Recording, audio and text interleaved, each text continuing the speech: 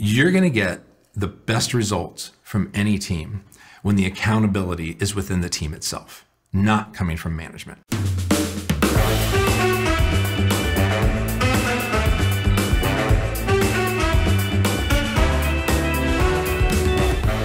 What's up, everyone? Welcome to another episode of Creative Table. With us today, we have Brad Bretz, the one and only, from Northpoint Ministries. He is the Creative Services Director and has quite a lot of wisdom he's going to impart to us. I'm looking forward to this. Thanks for being here, Brad. Great to be here.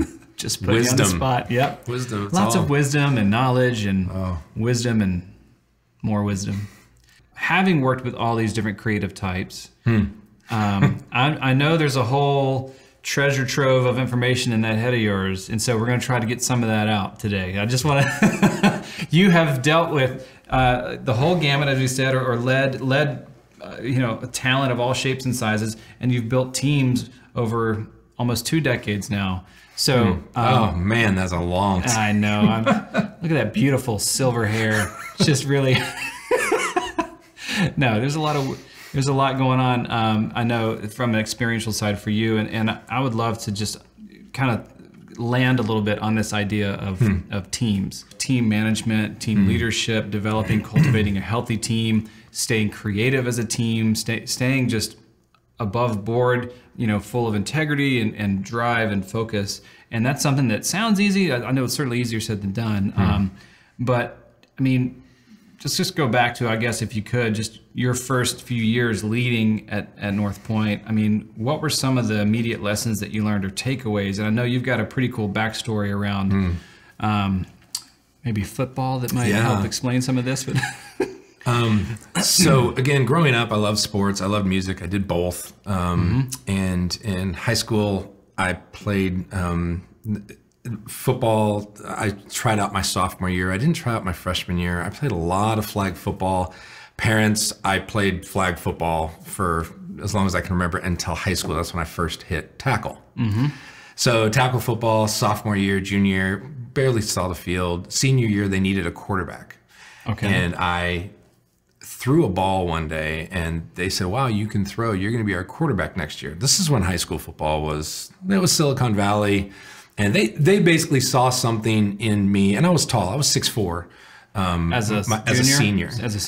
Junior/senior. Yeah, I was growing. I think I was all of about $160. I'm gonna sit up really straight. 6'4". I'm feeling so short right now. Okay.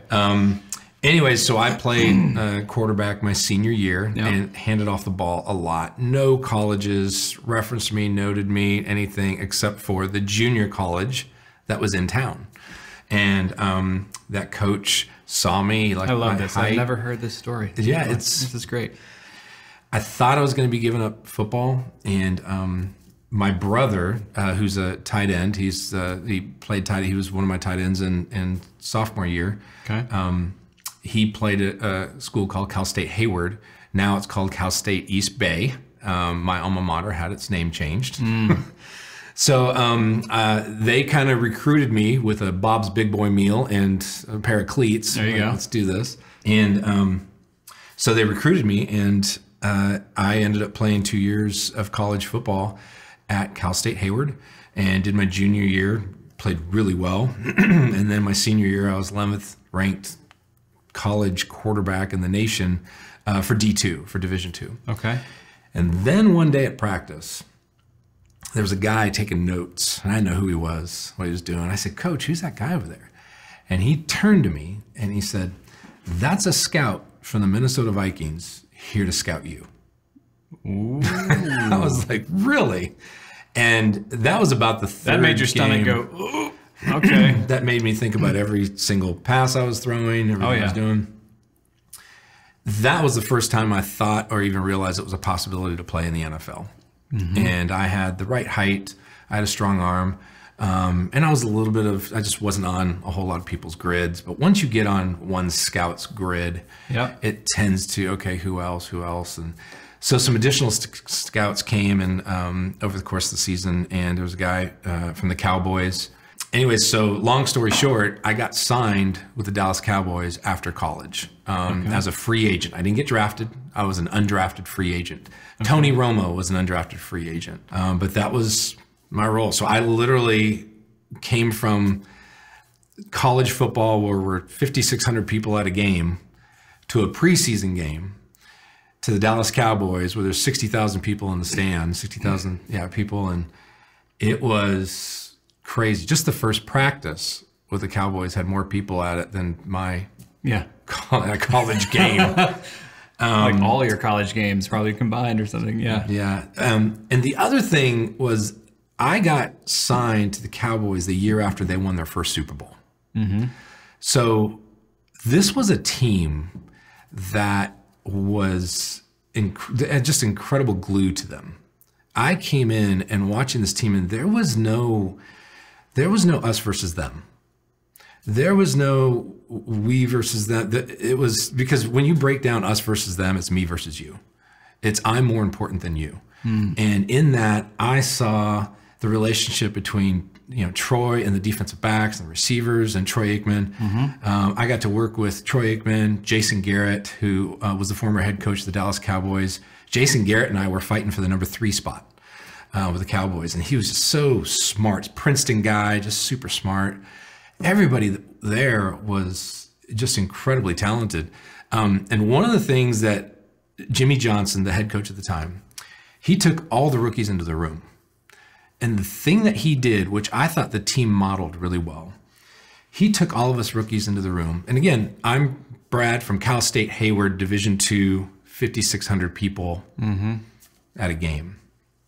He takes all the rookies and says, hey, congratulations, you're a part of the Dallas Cowboys. Here's my expectations. I don't care what you've done in the past. I don't care how many Rose Bowl rings you have. I don't care how many SEC championships you have. Your job is to produce. And if you don't produce for me, I'm going to cut you. And so there was an expectation there that obviously was really quick of going, okay, you got to produce. And it's football. It's professional football. You got to produce. But what he did do for somebody like me was he evened the playing field. I'm sitting here going, wow, here's this guy with the SEC championship. Here's this guy that came from Arizona State. Here's this guy that came from all these schools that were bigger than me. You're right. But for me, in terms of equal, you're all equal. Everybody's like, now you're a part of the Dallas Cowboys, right? And we're going to go win some ball games. And you're either going to get on this train or you're going to be left off. And it was an incredible journey. And the thing that modeled that for me from a player standpoint, and I would say this for any team, any creative team, any sports team, you're going to get the best results from any team when the accountability is within the team itself, not coming from management, not coming from up high. It's going to be from when the players around you and the people around you expect more from you than you do. That is one of the biggest things that I think I learned with the Dallas Cowboys, and they showed it. And I think if there's something from the creative world that I think that we can continue to instill, and obviously over 17 years, there's a lot of top down, including me. It's like, hey, let's push that. Let's make that better. I think there's a part of that. But when you have a team that is surrounded by people that make each other better, that push each other, and what if we try this, and hey, I'm getting a sense of this, or hey, what were you thinking about that? As a creative leader, there's just nothing better. And when hiring those people that are going to push and challenge each other, or everybody knows, hey, we're hiring somebody that's a little bit green, and because they're green, let's continue to make them better. Let them ask questions. Let them ask questions of what you're doing, because everybody has an opportunity to lead. Everybody, no matter where you're at. Clay Scroggins wrote the book, Leading When You're Not in Charge. Hearing this idea of a healthy culture, ultimately, you're only as good as your team, and your team is only as good as the culture that they're in. But how do you build that culture? How do you make sure that, it's easy to say, yeah, as long as everyone supports each other, it's great. It's like, well, how do you open up the opportunity for people to feel comfortable bringing their full self to the table? I know Zappos, Tony Hsieh of Zappos, changed the game back in the day with their customer service and their commitment to the customer, but they also were able to do that because of the culture they had built around that from their corporate end. So, but one of the things that Tony talks about is this idea of you let the person bring, like if you have a person who's a creative, or maybe they're working in accounting, but they're also a musician. It's like, let the accountant, bring the guitar into the office. Let them play a little bit during the day to keep their head clear, or whatever. Like, let them bring all of who they are to work and contribute that. And I think the value is, there's something exponential that happens. But yeah, what would you speak to that? I mean, what would you have to say to that? Don't forget, every culture is a culture, and the unique people in it bring something special. Yeah.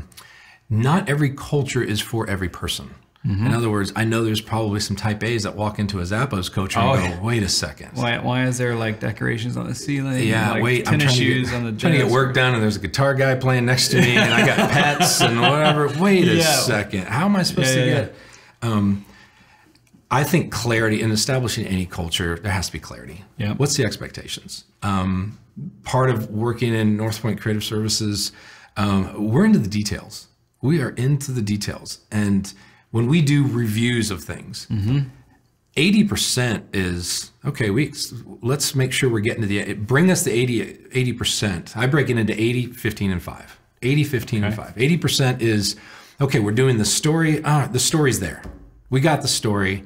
Now let's work on the 15 of, okay, what is really going to punch this up? What is the thing we really need? What is that? And that's through kind of our story review, or we have, twice a week, we try to, as best we can, twice a week we have a review, and everybody sits around, and all things being equal, I have to be careful. Other leaders have to be careful of their voices because they carry a little bit more weight. Meaning when you say something, it's like, okay, well, that's going to get changed because the leader said, right. We have to be careful of that. But really, it's a time for everybody to speak into things. But that's also where creative leadership is at its most important. It's at its best. Meaning, if I've created something and I'm working on a project, I'm leading that project, I'm hearing a lot of things being said.